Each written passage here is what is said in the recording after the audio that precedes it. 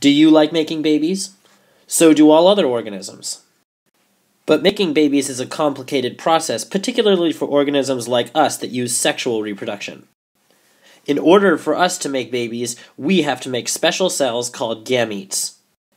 These sex cells have male and female versions, such as sperm and egg. This little cell right here with the flagellum is a sperm approaching a very large ovum, which is the fancy name for egg. And the unique combination of genes held inside the nucleus of this sperm and the nucleus of this egg, once combined, will then make a baby with a new combination of genes that has never been seen before. But all of this begs a question. How did the sperm and the egg come to be with these special combinations of genes? That requires a particular way of dividing the nucleus of a cell. Not mitosis, like we previously learned, but meiosis, and that's the subject of this video lecture. Now, meiosis doesn't just happen anywhere. It happens in two very specific places. In ladies, it happens in the ovaries, which are located right here, and in gentlemen, it happens in the testicles, which are right down here.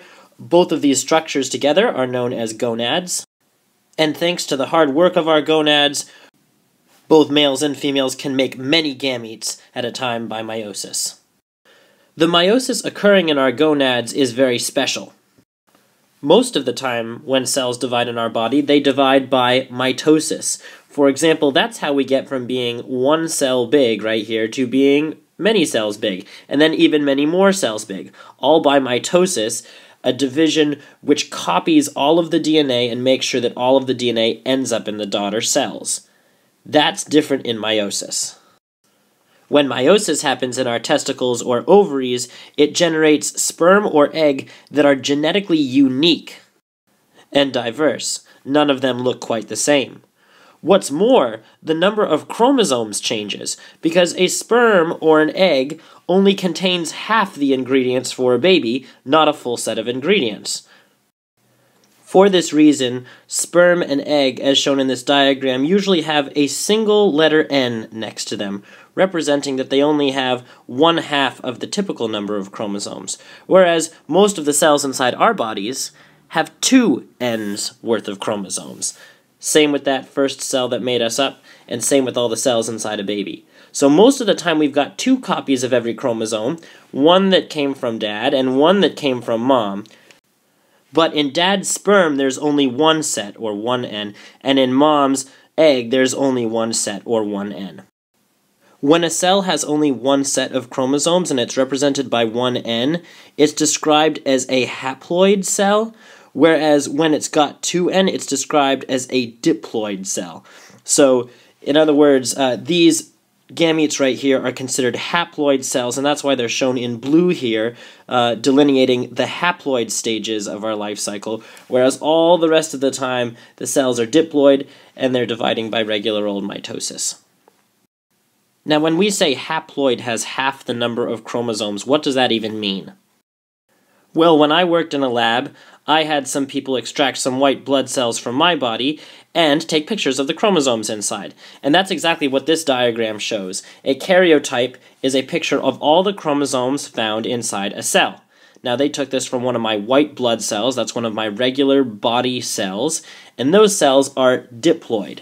As a reminder, di means 2, and ploid means set of chromosomes. In this karyotype, you can plainly see that my chromosomes come in pairs. Like, take my chromosomes 1, for instance. It looks like I've got one chromosome 1 right here and another chromosome 1 right here. Maybe this one was from my mom and the other one was from my dad. And that's also true for chromosome 2 and chromosome 3. I've got 2 of each of those, and all the way down to chromosome 22. And then I've got 2 sex chromosomes right on the end. I've got an X chromosome right here and a Y chromosome right here, indicating that I'm male. Altogether, I've got 46 chromosomes, and they come in pairs. So a biologist would say, therefore this is a diploid cell, and since it's a diploid human cell, I have the typical number of chromosomes inside a human, so another way you could describe this cell is by saying it is 2N equals 46, or the diploid number of this cell is 46 chromosomes. In other words, all of the cells from our very first cell to the last cell on the end of our thumb or the end of our toe, all of those have 46 chromosomes, with the exception of the sperm and the egg. Those ones have only n's worth of chromosomes, so how many would that be? A gamete's karyotype would look much more sparse, and it would be described as a haploid karyotype rather than a diploid one.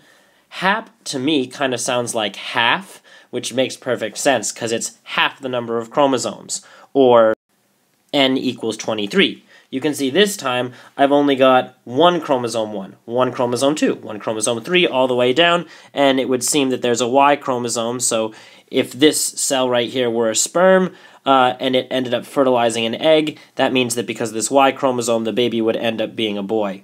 But still, overall, the total number of chromosomes here is just 23, indicating that this is a gamete and that it's haploid.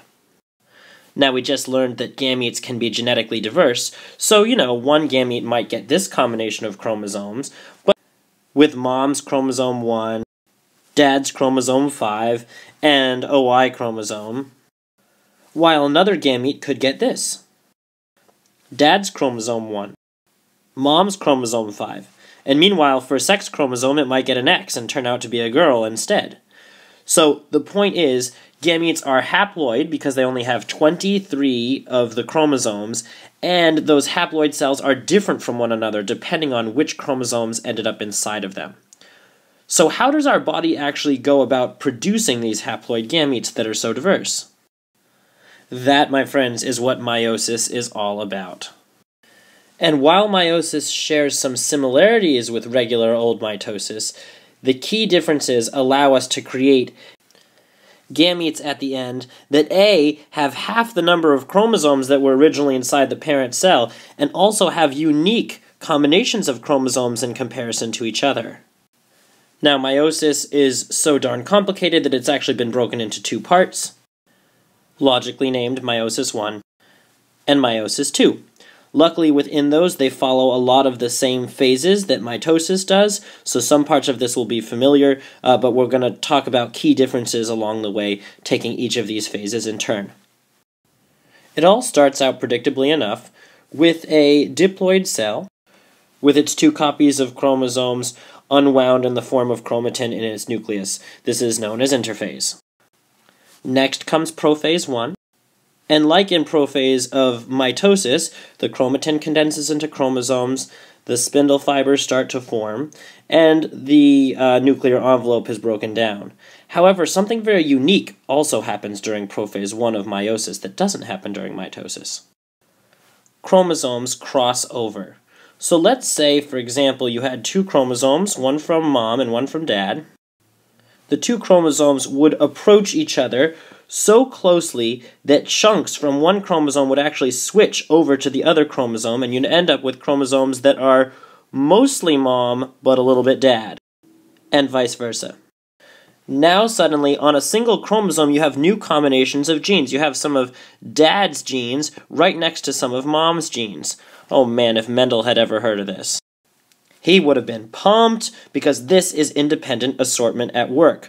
Remember, independent assortment said that the big C doesn't necessarily need to go with the big D, and the big B doesn't necessarily need to go with the big C, and you can see that right here. This big B went with this big C, but this big B went with this little c. So the point is, different combinations can be mixed and matched, and that happens thanks to, in part, crossing over during prophase I of meiosis. Now, it can't be any pair of chromosomes that cross over. You couldn't have a chromosome 1 cross over with a chromosome 8, because then you might end up with two genes for ears and no genes for a mouth, But if you have one chromosome 1 exchange with the other chromosome 1, then you'll be safe. Either you'll get dad's version for ears or mom's version for ears. These chromosome pairs have a special name. They're called homologous chromosomes. As you can probably tell from the homo part of this word, these two chromosomes are the same in some way. Specifically, they have genes on them that code for the same traits. So just remember, when we're talking about homologous chromosomes crossing over, we're talking about these two guys crossing over, not these two guys. So we keep making our way along. Prophase 1, where crossing over is occurring, you can see these homologous chromosomes in pairs crossing over. Then we get to metaphase 1, where the chromosomes do something else strange. They line up in 2 lines instead of in 1. Because of this special lineup, whole duplicated chromosomes end up getting pulled to either side during anaphase 1, rather than those chromosomes being split down the middle with sister chromatids moving apart, as we learned in mitosis. If whole chromosomes move in either direction, then by the time cytokinesis 1 happens, the resulting daughter cells now only have half the number of chromosomes they had before. So this key lineup in 2 lines in metaphase is what allows this cell to go from diploid to haploid. And not only is this special in that we made some haploid cells, but these 2 haploid cells are already pretty different from each other. Just look at the chromosomes inside. New combinations of chromosomes. Again, Mendel would have been thrilled, because the goings-on during metaphase 1 of meiosis give away where some of his laws come from. For example, when a cell is lining up its chromosomes in 2 lines, it could line up, say, these 4 chromosomes in 2 different ways. Either both of mom's could end up on the right and both of dad's end up on the left, or maybe one of dad's on the left, one of mom's on the right, and then opposite for the other set of homologous chromosomes. Depending on which of these ways they line up, you end up with, say, some gametes that have all dad's genes in them, all mom's genes in them, or a mix of dad's and mom's, or maybe a mix of mom's and then dad's. This is the second cause of independent assortment in our cells during meiosis. Yeah, maybe dad's chromosomes could both go together and mom's chromosomes could both go together, but it could be dad and mom on this way, or it could be mom and dad on this way, all depending on how the chromosomes line up during metaphase 1. So the law of independent assortment happens thanks to the lineup of chromosomes at that time. And Mendel would have been even more excited if he then realized that during anaphase, telophase, and cytokinesis 1, these pairs of homologous chromosomes are getting pulled away from each other, either in this arrangement or in this arrangement. That accounts for his other law, the law of segregation, in this case shown as the separation of chromosomes, and the alleles on those chromosomes are also being separated from each other and ending up inside different cells. And thanks to those 2 laws, by the time we start meiosis II, we've already got 2 genetically distinct will-be gametes. Now, they do need to go through one more round of division, and in this case, the now haploid number of chromosomes line up in a single line, just like in mitosis during metaphase 2. And then the sister chromatids are pulled apart into their own unduplicated chromosomes, which are then pulled by the spindle fibers to either side of the cell. That's during anaphase 2. And then lastly, after telophase 2 and cytokinesis, 4 genetically distinct gametes are made, either sperm or egg, and you can see those unduplicated chromosomes inside have very different patternings on them, thanks to the independent assortment that resulted from crossing over and the lining up of chromosomes in 2 lines.